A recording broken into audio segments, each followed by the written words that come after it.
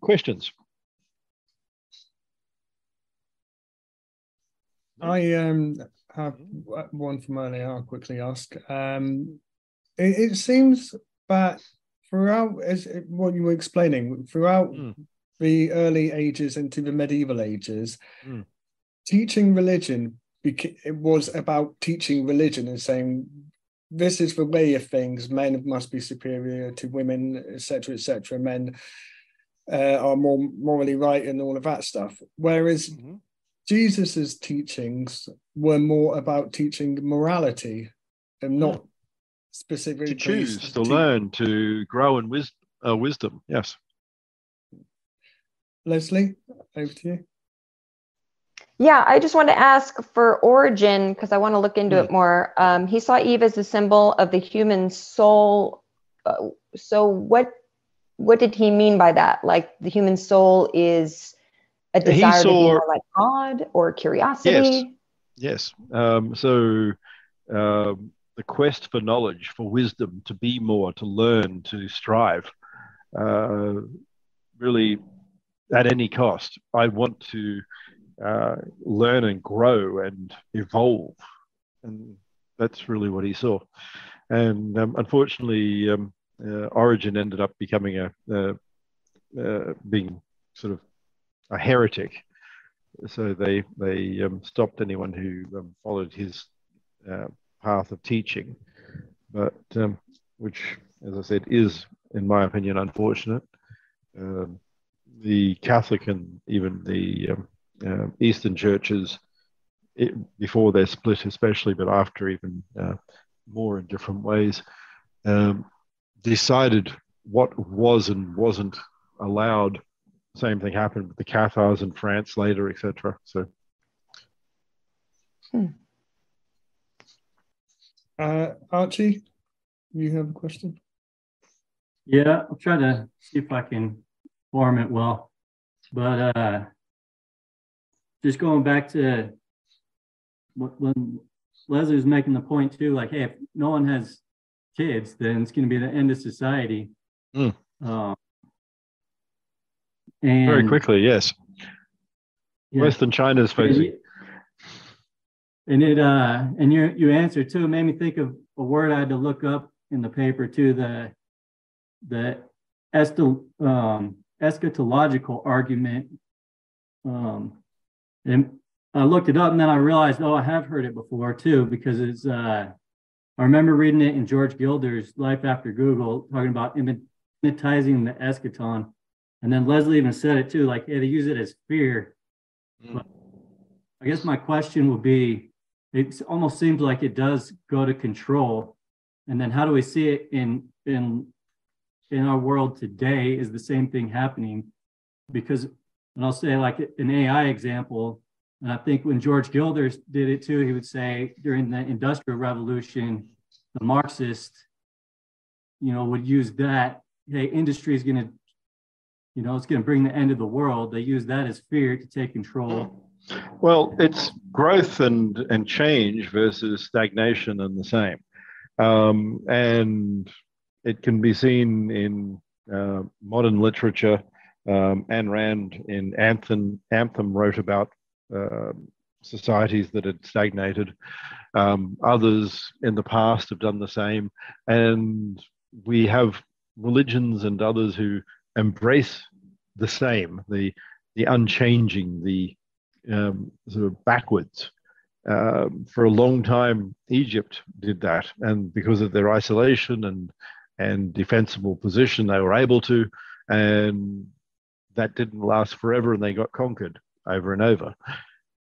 But equally, we see it now. With it gets into a lot of socialist and pseudo-socialist ideas.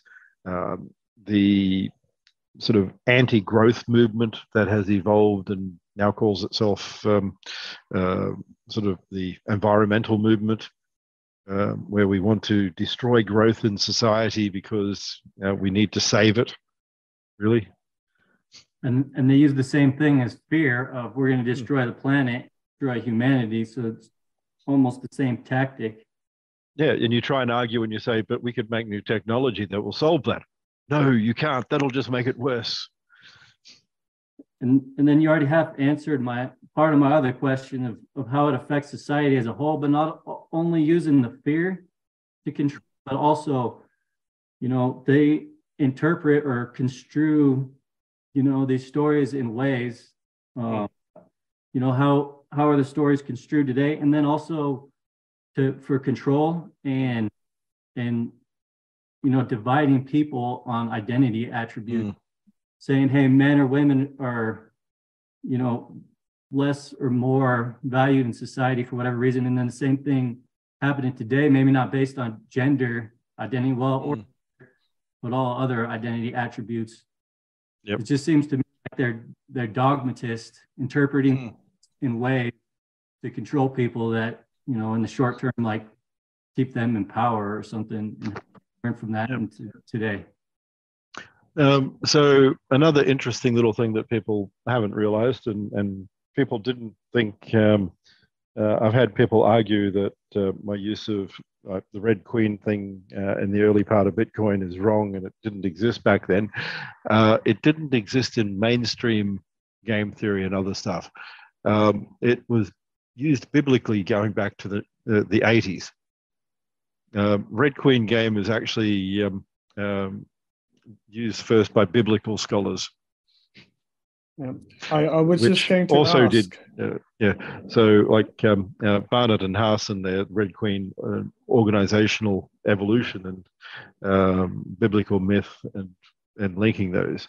So Red Queen games actually have a theological and religious link as well, but then quite a lot in Bitcoin does. I was sorry, I don't know.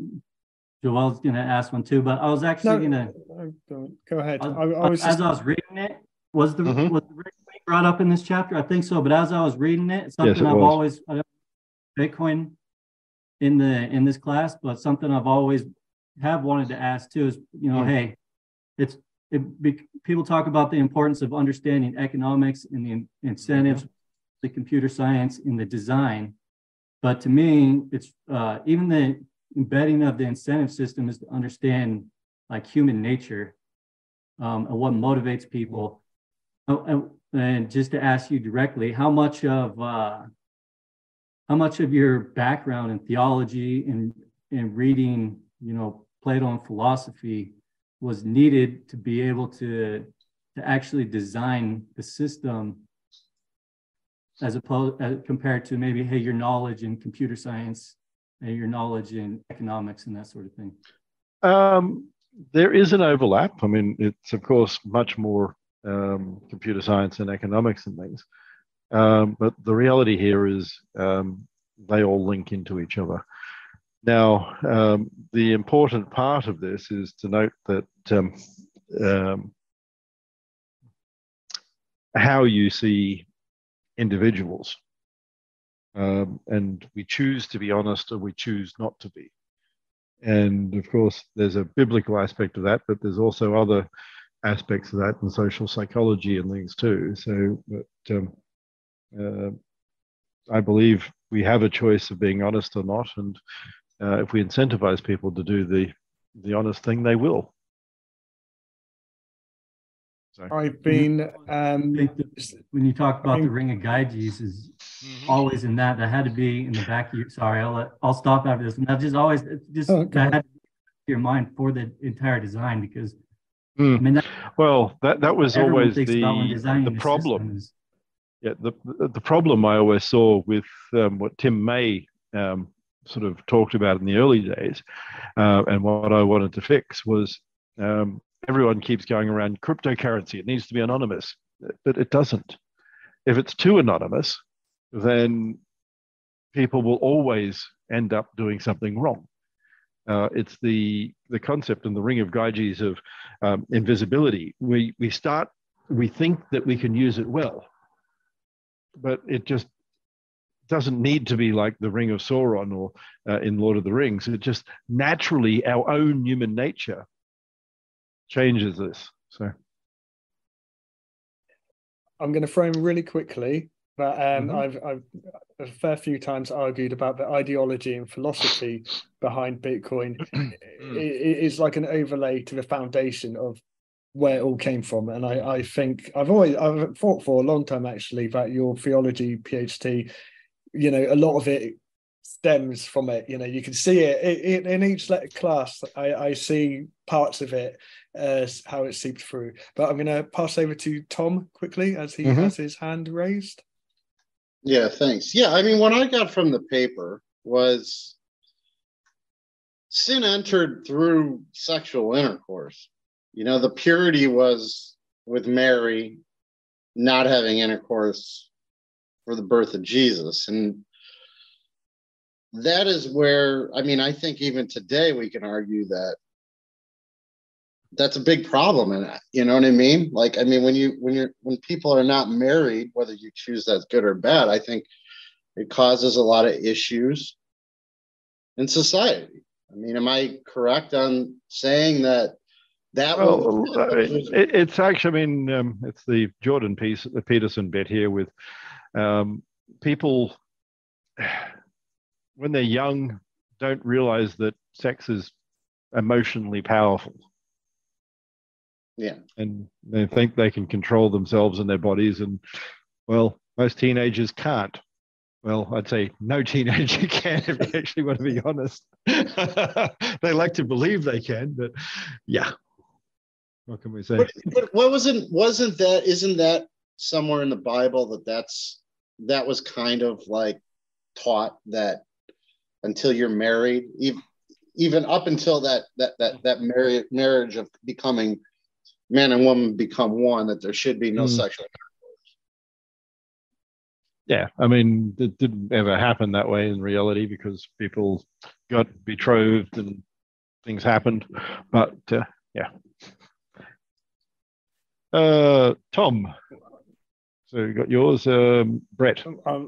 Brett next.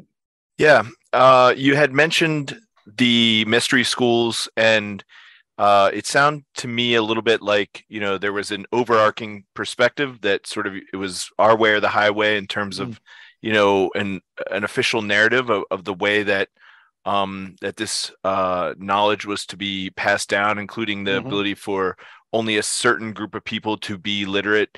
And do you think that it could be fair to say that the mystery schools represented a little bit more of the edges, quote unquote, edges of the network when it came to actually passing information down to, ordinary people, quote unquote, serfs that maybe were looked at as not being worthy of having that information, but nevertheless we're still able to access it through these schools? Is that a fair characterization? Well, yes and no, but I mean, right back from Roman, there's always Gnostic or heretic type societies. That now we have the like the Masons and things like this, and they still act, but people always like something that's a little bit, well, not everyone, but there's always people who are attracted to the sort of edge, so to speak, and think that because it's more occult, like in Judaism, the Kabbalah, that it must be there. We have the same thing in Islamic religions, for instance. You have the more mystic Sufi sort of side of things. So there's always people who are attracted to that. All right, at that, I'm going to call it a night, and let you guys keep talking if you want. Yep. Just wanted to ask if Leslie had a really quick one for you just before you went. No problem. Just really quick. I was just saying, from what I've read of the Bible for this philosophy course, I'm far into Matthew for now. I don't know any point in the Bible that has talked about victimhood, being a victim. And so I find it interesting that these church monks, scholars continue to bring up, well, the poor man was victimized, yet there are no more.